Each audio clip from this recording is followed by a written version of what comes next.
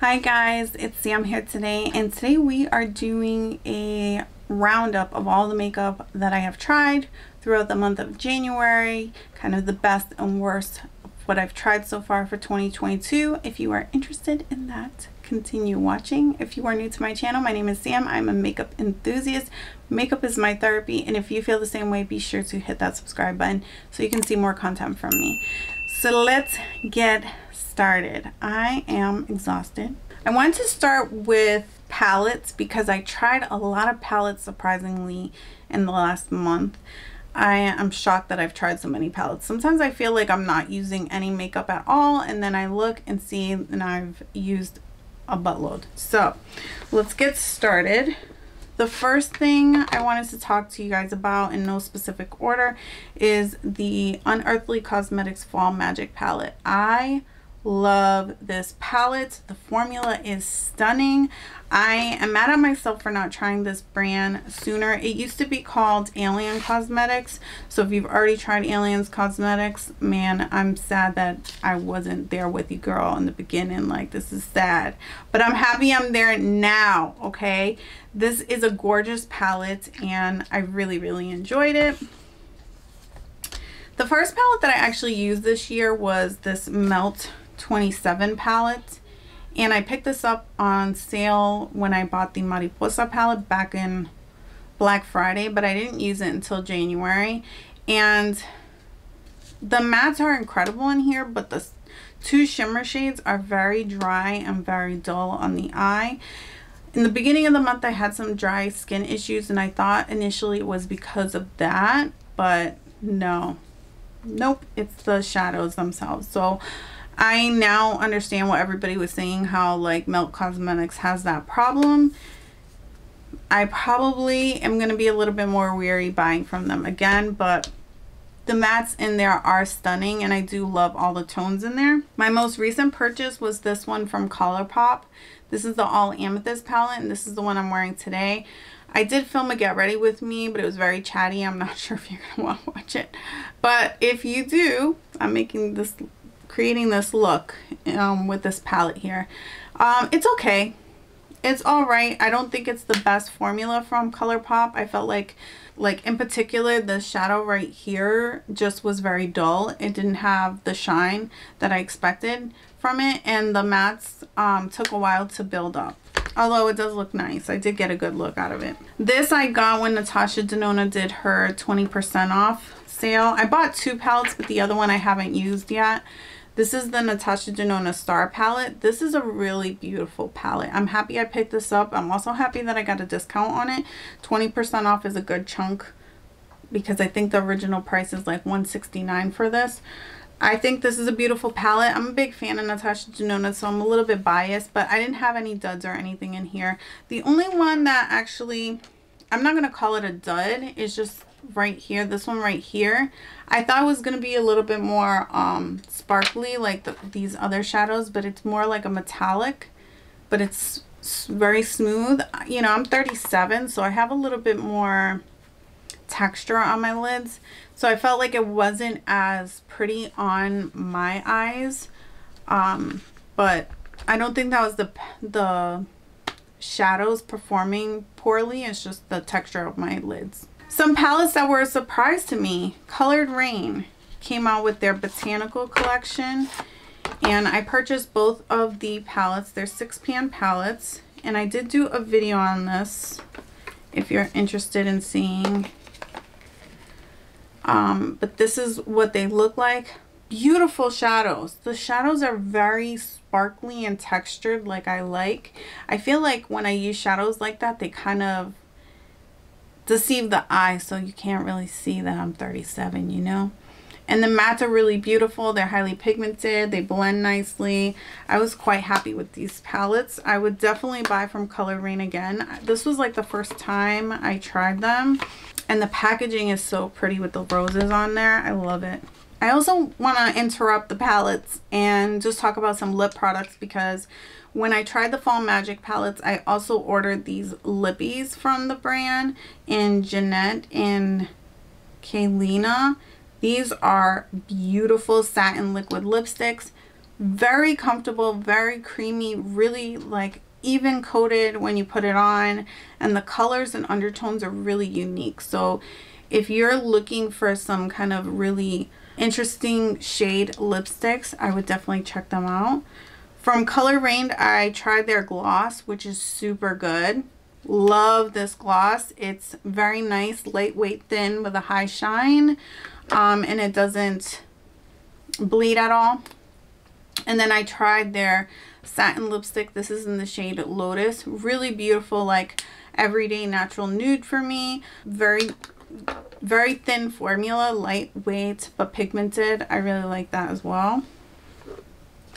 Something nobody cared about that I tried out of curiosity on Amazon is this Luxe Aza.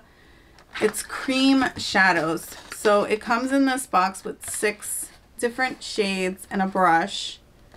It's gonna all go in the trash. These are horrible. I thought, you know, oh, wouldn't this be interesting if these turn out to be really good cream shadows? And they feel very strange, like very thin, and they're not very creamy. They're almost like a thin balm, and they don't blend very well. I just don't. No, these are not good. These are not, no bueno, no bueno. This was a palette that I tried. It was like an add-on I got on an Ipsy bag from IBY Beauty. It's the Ocean Awakening palette. The mattes in here are really nice. The shimmers are okay. They're very basic, but I do like how bright and colorful it is. I did a look using this blue and another look with this orange. Those were the colors that really attracted me to the palette anyway, and I thought it was quite nice. Again, the shimmers in here are very basic. They're not special like the Colored RAINE ones or like the Unearthly Cosmetics. I also I bought this on a Christmas sale in 2020 and I finally used it. It's the Lime Crime Greatest Hits Bangers palette. The mattes in here are really, really good, and the shimmers were okay.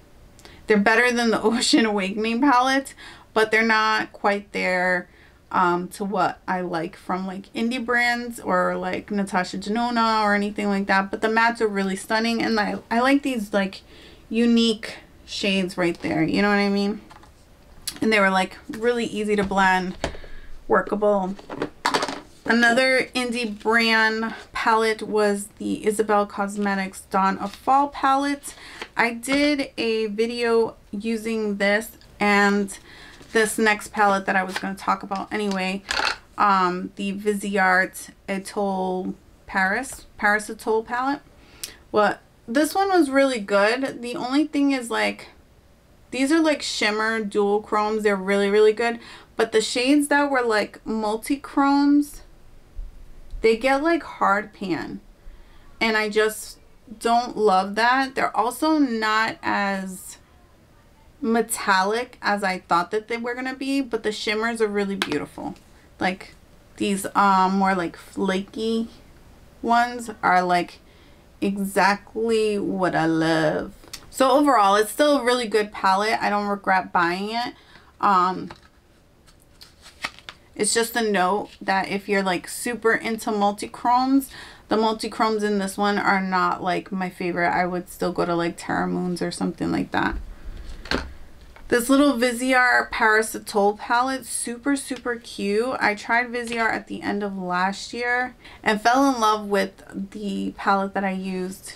It's like the colorful one. I can't remember the name of it. But anyway, I have a video of it. I'll link it down below.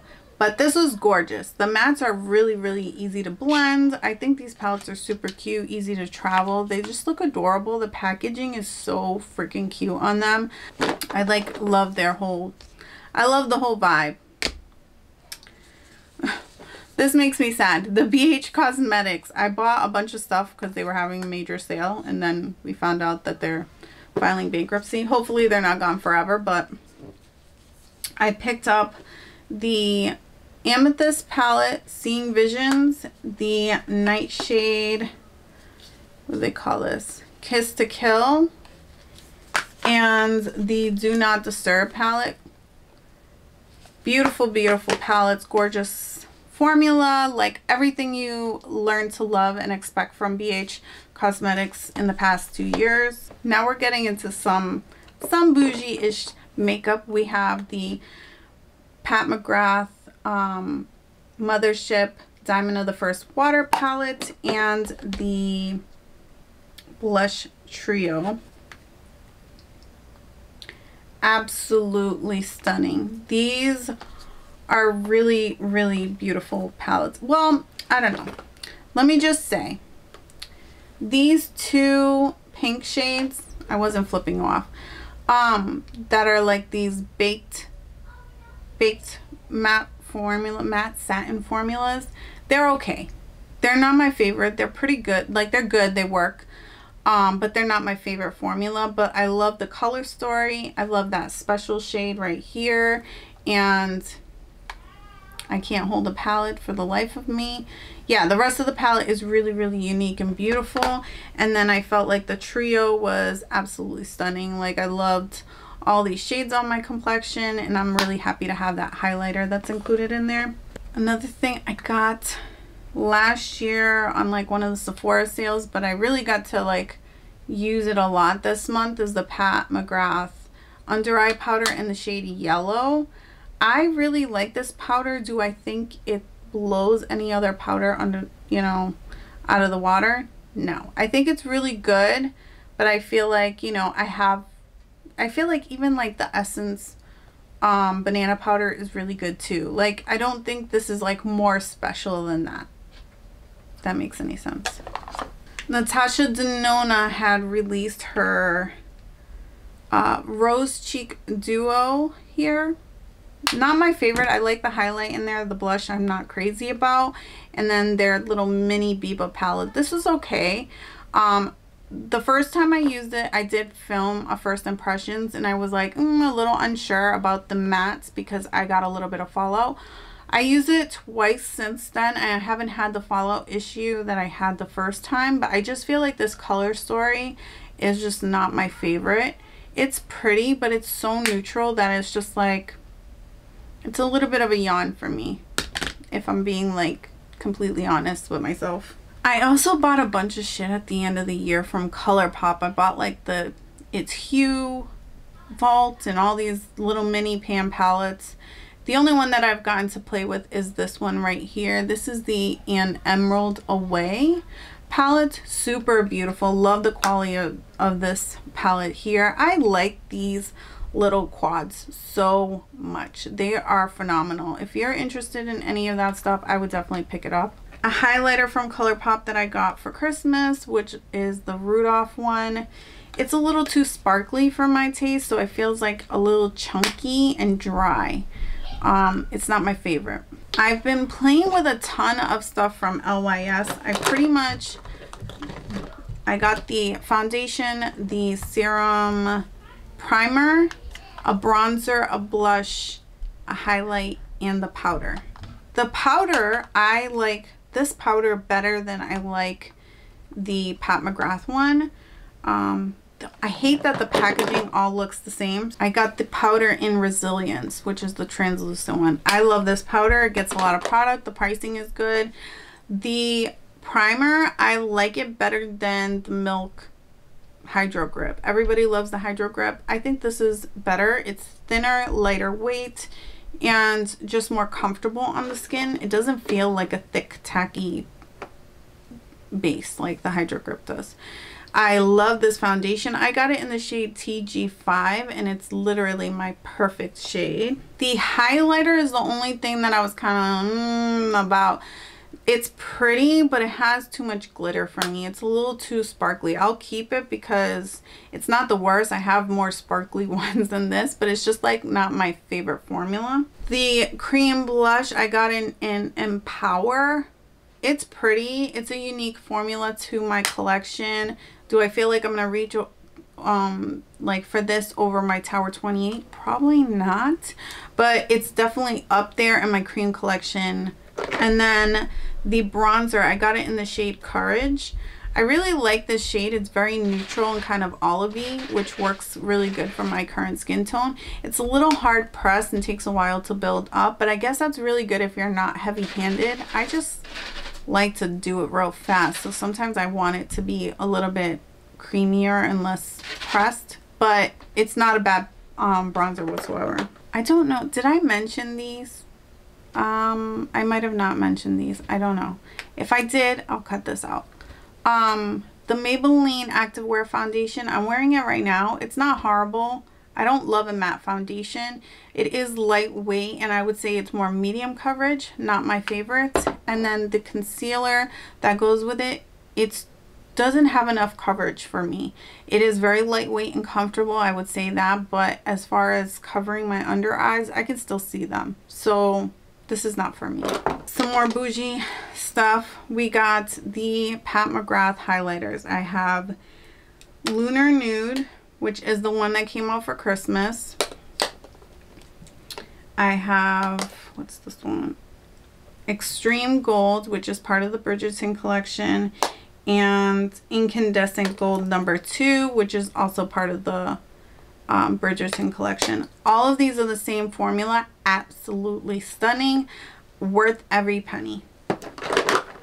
Worth every penny. I love them. And then lastly, we're going to talk about Chanel. All right, so I bought the 2 luminous blushes from their spring summer collection in, I think one's called Pesci Rosé. This one is like the peachy shade. Absolutely stunning. It has like a gorgeous like blur effect to the skin that I absolutely love. They look really good on their own, and they look especially nice mixed together. This is the Brun Rossi. I love them. They are absolutely stunning, worth every penny that I spent on them. I've never bought Chanel blushes before, and I'm so happy with the quality, like so happy with the quality. I also got 2 lipsticks. I purchased one, they sent me the wrong one, and then they sent me the correct one. So the one that they sent me that was wrong was this Rouge Coco Intendresse. It's like a pink shade. I don't wear pink lipstick, so that's why I was like, oh, I didn't want to complain, but I'm like, I did really want the other one. So it's beautiful. It looks really nice on my complexion. It's not my favorite shade. The formula is really nice and comfortable. So if you do like this formula or you're interested in it, I wouldn't say, I would definitely say check it out. Just, you know, find a shade you like. And then the lipstick that I intended on getting was the, I think they call it the, this is Allure Velvet in Terre de Tolles.